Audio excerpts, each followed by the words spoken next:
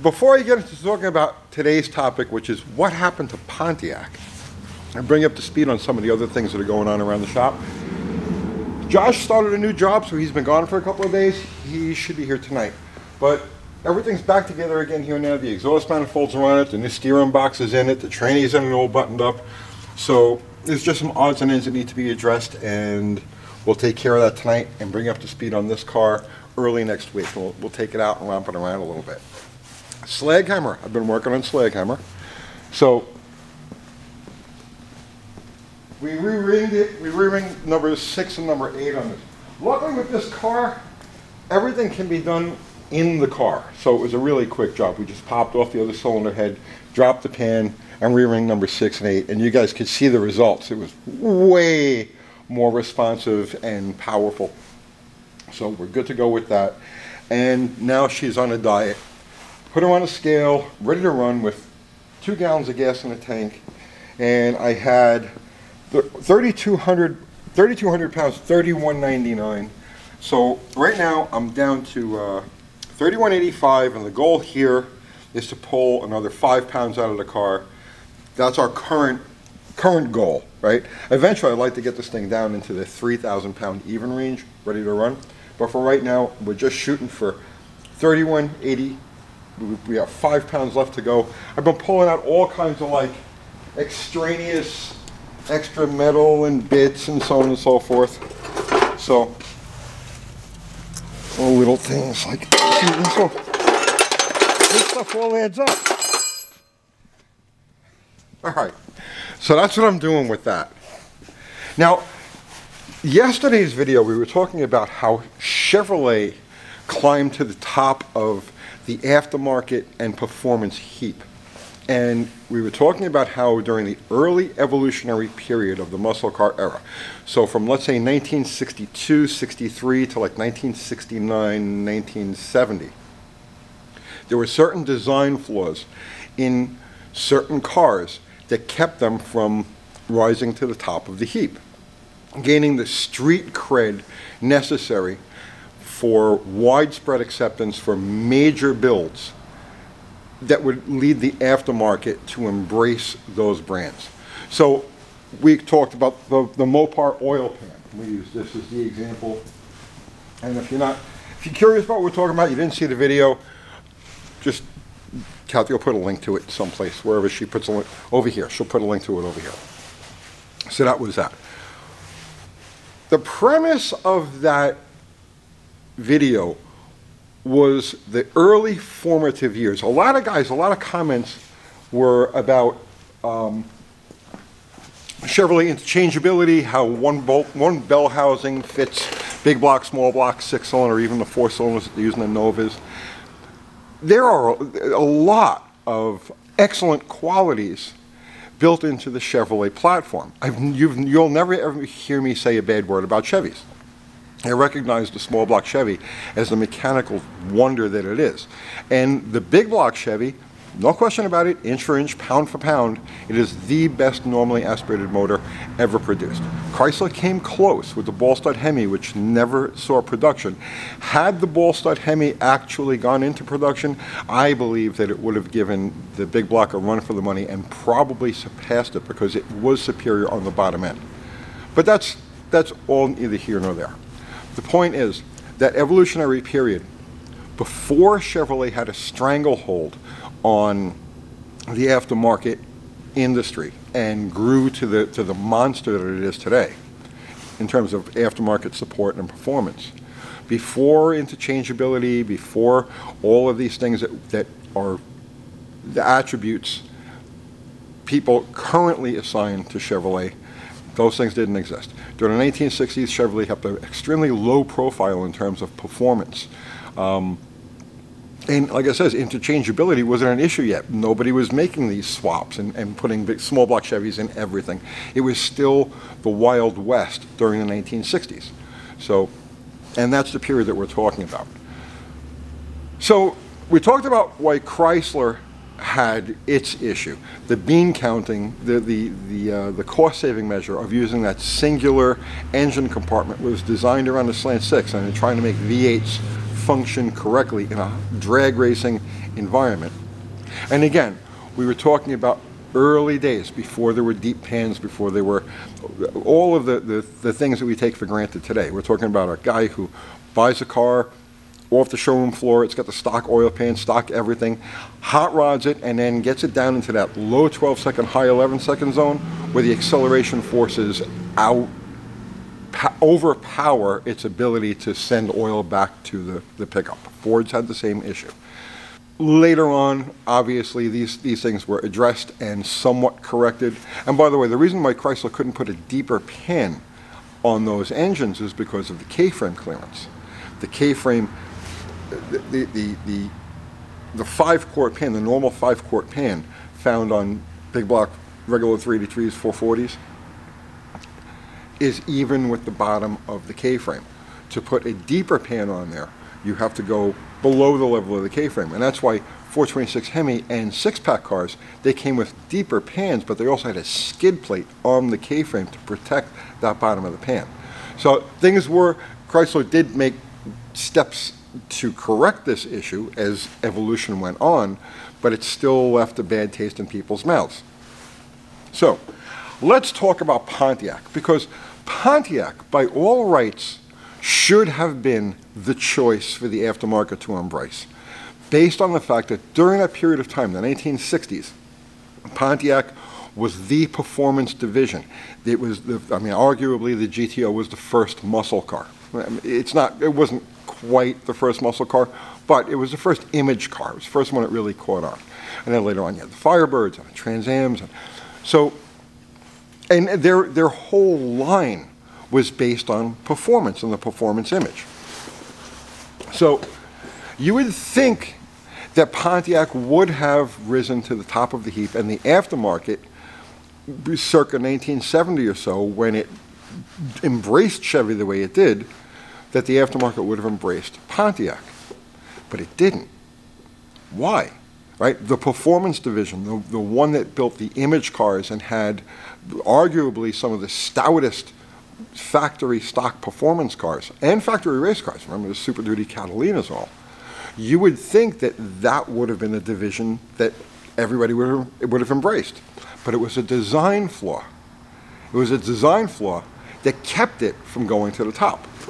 So let's talk about Pontiac for a minute. And this is something I can actually talk about because I never mentioned it on this channel, but for 4 years, from 1985 to 1988, I was the technical editor for High Performance Pontiac magazine. So not only was I the technical editor, but I wrote countless articles on Pontiac engines and Pontiac performance.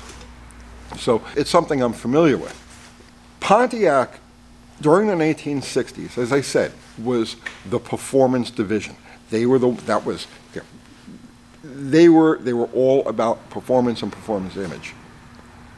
But they had a problem with street cred. Now the problem with street cred wasn't among people who just bought regular stock muscle cars and did stock muscle car things with them, but people who actually went out and stepped on these things. Pontiacs had a fatal flaw, and it was in the connecting rod. This is a Chrysler connecting rod. I'm just holding it as a prop. Beginning in 1963, with the 389 engines, Pontiac went to a cast rod. Okay. Every other manufacturer was using forged rods at the time. And Pontiac, for whatever reason, decided that they were going to use what they called an Armacast connecting rods. All right.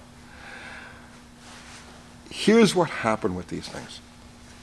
The rods in normal service were fine, right? So in other words, like you buy a 400 GOAT or a 389 tri-power GTO or whatever it happened to be. And within the performance envelope that they were designed to work in. So let's say a 14-second car off the showroom floor and you hop it up a little bit, now you got something to run low 13s, high 12s, stout performance for the era. Once you got to that kind of power level, RPM and power, the rods would fail. Everybody has had bad rods. The Chrysler oiling system led to spun bearings, which would tear up the bottom end of the rod. Ford's the same problem. Somebody in the comments said, oh, you know, Ford's never had oiling system problems. Fords are notorious for oiling system problems. And we're not even talking about the FE with that weird primary oiling that goes behind the cam bearing and all. But the front sump Ford oil pan, tear apart any Ford engine from that era that's got more than 100,000 miles on it, and you'll see very distinct wear patterns on the bearings. It's common, it's like universal. You see more wear, more normal wear, what would be considered normal wear. In other words, like it's, you know, not damaged for high RPM use or oil starvation, but just, quote, normal wear. You'll see more of it on Ford engines than you will on any other. So, but that's besides the point. We're talking about Pontiacs now. So, Chrysler had its oil starvation issues, which would cause a spun bearing, and if neglected or pushed beyond its limits, it would break the bottom end of the rod. They would break it at the rod bolts, it would break the cap, whatever. Pontiacs, on the other hand, because of the cast rod, once you got into that, let's say, 12-second zone, right? And none of these issues really show themselves until you're in that range. Once you got a Pontiac into the 12-second zone, the rods became a real liability. And they would just snap. And when they would snap, they would tear everything up. They'd break right here on the beam section of the rod. And there was nothing you could do about it. You could do, I mean, really, back then all you could do was just polish rods. It was early hot rodders used to box connecting rods. They would actually take this part and weld a piece of sheet steel on either side to box them in. And a lot of Pontiacs did that. Or Pontiac racers, people who messed with Pontiacs did that. But that Arma cast connecting rod and their failures, all right, there's a performance pyramid. And this is something that Chrysler talked about when they were doing the Roadrunner, when they were engineering the Roadrunner, or were ready to market the Roadrunner. And they saw that the professional racer was at the top of the pyramid. And then the next rung down were hardcore hobby racers. And the next row down were enthusiasts who will go a little bit further than just stock, and they'll put a cam and headers and blah, blah, blah, all of those parts. And then at the very bottom, and the biggest chunk of population was people who just emulated whatever the people on the top were. And those were the guys who would just go to the showroom and buy a car, and this is what they're going to run. So Pontiac ran into a problem with that pyramid beginning in around 1964, 1965. They went to those cast connecting rods, and very few racers were able to make them work. See, Pontiac flooded that bottom row with excellent cars, beautiful cars, excellent interiors, excellent everything, but didn't give those people buying those cars the tools to attain the next levels of the pyramid, which would be a good solid connecting rod. And it was the common thing for somebody to hop up a Pontiac and get into that 12-second, at high 11, 12-second zone and just start grenading rods. That turned the upper levels of the pyramid off, and so the lower levels of the pyramid, they didn't go that far. They just drove their cars and didn't bother spending the money on them that Chevrolet and even Chrysler guys, and even Ford guys did.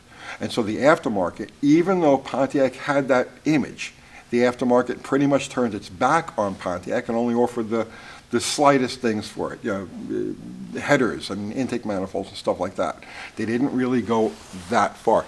Because of that flaw in the connecting rods, the engines were never really adapted and exploited for racing. There were exceptions. And here's the thing about Pontiac. Nobody supplied their racers with more hardcore, really exotic stuff. I spent a weekend over at Arnie Beswick's place. This was back in the 1990s. And he was showing me parts that Pontiac had cast specifically for him. And all aluminum, actually he had a couple of them, all aluminum Ram Air 5 blocks, Ram Air 5 heads, all sorts of exotica with factory Pontiac casting numbers on it that were offered to racers to try to keep that Pontiac performance image up there. But even Arnie, as hardcore Pontiac as he was, couldn't compete with it because there was still breakage issues. There were oil supply issues because of the way the Pontiac mains are oiled. And so even he, in 1971, went to Chrysler. Tried everything he possibly could. He was a dedicated Pontiac guy. But what are you going to do? There's design flaws inside the engine. But this is where the Chevrolet really gained a stranglehold on the aftermarket. And like I said, things like the interchangeability that we talk about, and yeah, all that is valid, but it all came after the fact. In 1969, 1970, when that shift, the aftermarket saturation of the Chevrolet, those things didn't really exist yet. People weren't really interchanging things in 1966, 1967. They'd buy what they had and they'd race with what they had, or they'd screw around with what they had. That is where Chevrolet took the advantage. And this is what killed, I don't want to say killed Pontiac, but really put a damper on Pontiac and kind of, they faded as time went on, as years went on, especially into the 1980s, 1990s, Pontiac faded. That's why. It was funny, I can tell you a quick funny story. We were, it was 1978, and we were hanging out on Highland Boulevard. So I'm from Staten Island, right? And we were hanging out at a place called H&L Olds. This was on a Thursday night. And all of the hot rod guys would gather at this H&L Olds parking lot and hang out and choose off for races and so on and so forth. And there were probably, I don't know, 30 cars in the parking lot and you know, 100 people or so. And we're milling around, we're all talking. And we hear off in the distance, now it's late, there's no traffic, and we hear off in the distance a whine, a blower whine, right? So right away, everybody's talking about, oh, that's that guy with the GTO, he just put a blower on his car. And we hear this thing, it's off in the distance, it's whee! All right, so now nobody's saying anything, and we're all just watching or paying attention. And here comes this goat, big honking blower sticking out of the hood, and we're all like, wow. And he pulls to the traffic light, the light is red. And there's silence among everybody. And we're all watching, we're focusing on this car. And he knows that we're watching it, so he's going to put on a show. So the light turns green, and he flat-foots it and blows the bottom end of the engine. I will never forget that. Just puked the whole bottom end of the engine to the oil pan. And there were broken chunks of connecting rod everywhere. What are you going to do? So, I hope you guys got something out of that. I do love Pontiacs, you know, so don't get the wrong idea. I'm not dissing Pontiacs. I'm just telling it like it is. Chrysler had its design flaws. Pontiac had its design flaws. Everybody had design flaws. Chevy had fewer design flaws than everybody else. I'll see you tomorrow. Hey, Crystal. Yes? Listen, we got a problem. What's up? We're not making enough off these shirts. Okay. Right? What are we selling them for, like 20 bucks? Yeah. It's not enough. It's not enough. Oh. You know why? You know, I'll tell you what. It's basic economics. Yeah. Because these shirts are like, you make them. I mean, you just sit here all day and all night and just assembly line these shirts. So there's a lot of them. Right. And we can only get so much for a renewable commodity like that. Right. All right. Well, here's what we got to do, right? We got to burn the inventory. We got to torch the inventory that we've got. Oh my God. All right? So, yeah, we got to torch the inventory so that we can get more for the shirts that we have. Instead of getting $20 for a shirt, we can get 40 or 50,000 for them if there's only, like, let's say 3. Right. Okay? Because then you're going to have like Dubai people are going to be bidding for them and so on and so forth. You see what I'm saying? Sure. All right. Get these shirts. Boy, that's really burning.